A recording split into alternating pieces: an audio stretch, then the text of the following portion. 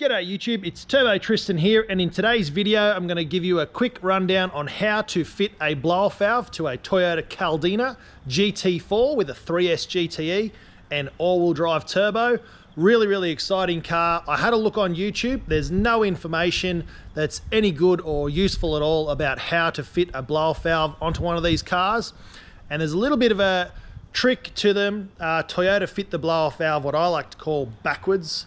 So I'll show you how to get around that so that you don't make the same mistake as my friend made and fit an aftermarket blow-off valve around the wrong way, because the aftermarket ones are designed to go one way, the Toyota factory one goes backwards. So check this out.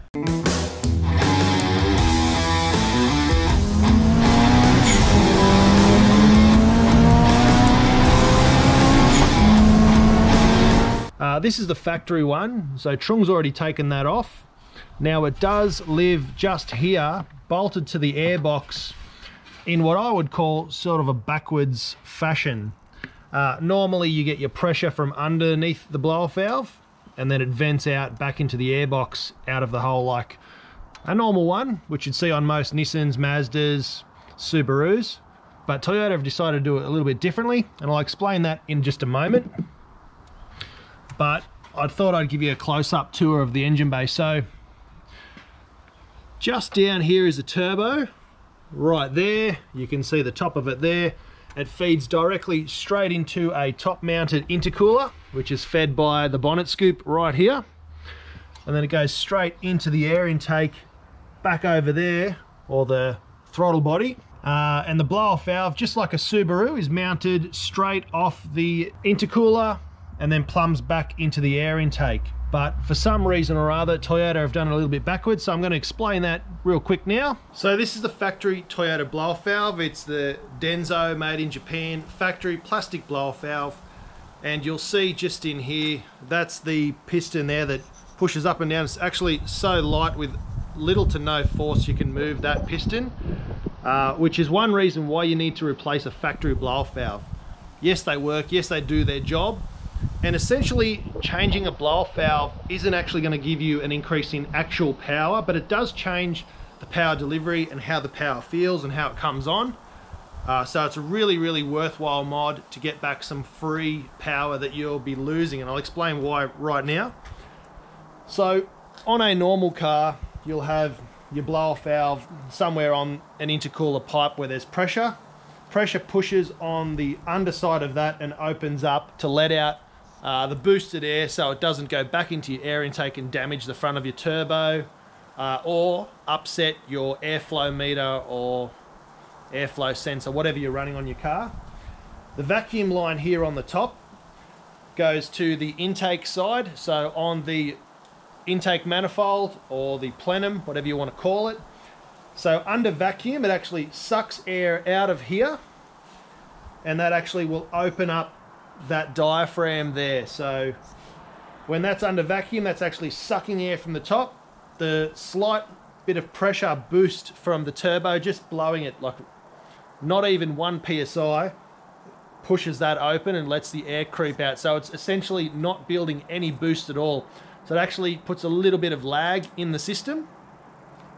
When the car does finally start to spool up and make some boost, instead of vacuum sucking on this port, it actually pushes air in here and pushes that pin down firm and seals here. So it's going to take vacuum again to release the pressure from the other side of this. Now, for whatever reason, Toyota have put it in the engine bay what I call backwards. Now, it's not backwards because you're still having pressure on both sides and the valve still works exactly the same.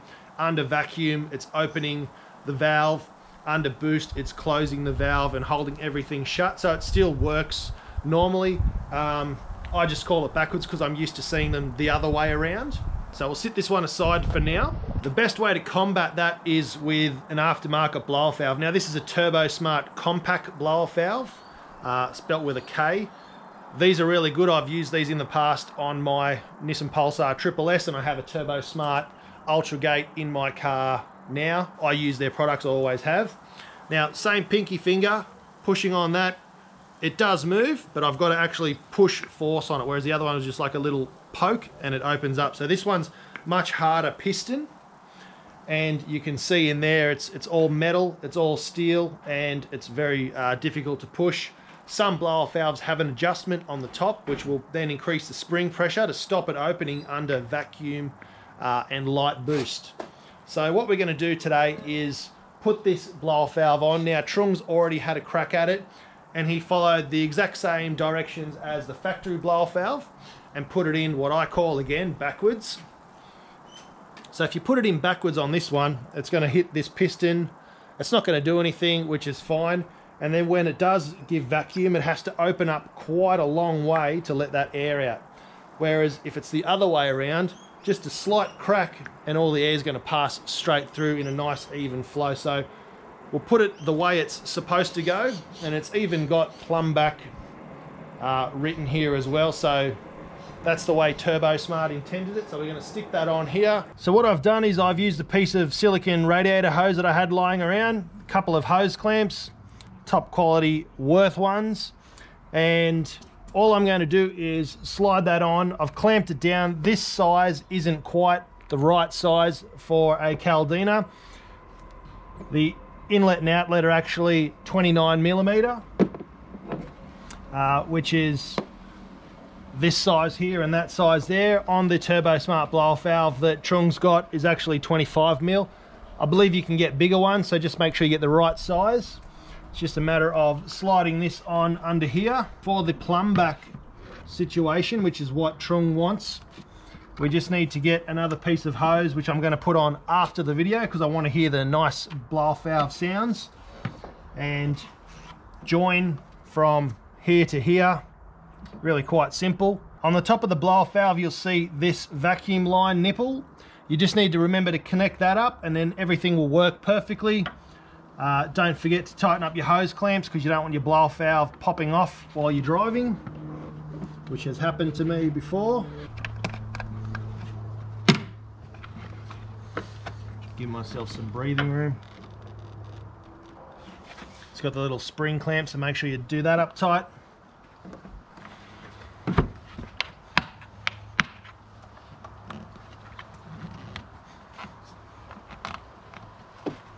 Don't forget to slide the hose clamp over the other side of the hose. Tighten everything down. That ain't going nowhere. Now we can test out how it sounds.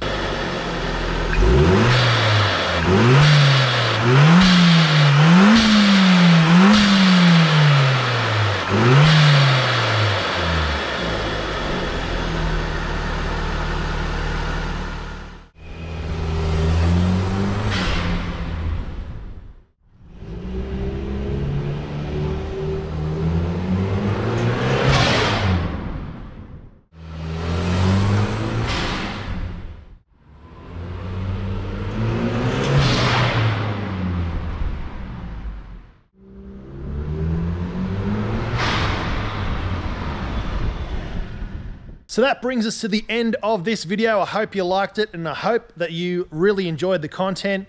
I thought I would share something with everyone and help people in the car community figure things out, because it's not always straight up and down. It's not always super crystal clear. So I decided to make this video for everyone in the whole entire world that ever has to do a blow-off valve on a Toyota Caldina.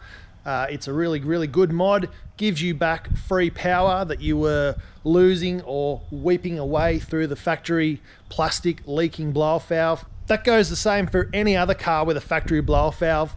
It's a good idea if you are vlogging the car or you do want some extra performance, change that out first. It won't increase your peak power, but it'll help bring in all of your boost sooner and help a more linear, more responsive, powerful car. Thanks for watching. Make sure you like, share, and subscribe, and we'll see you in the next video.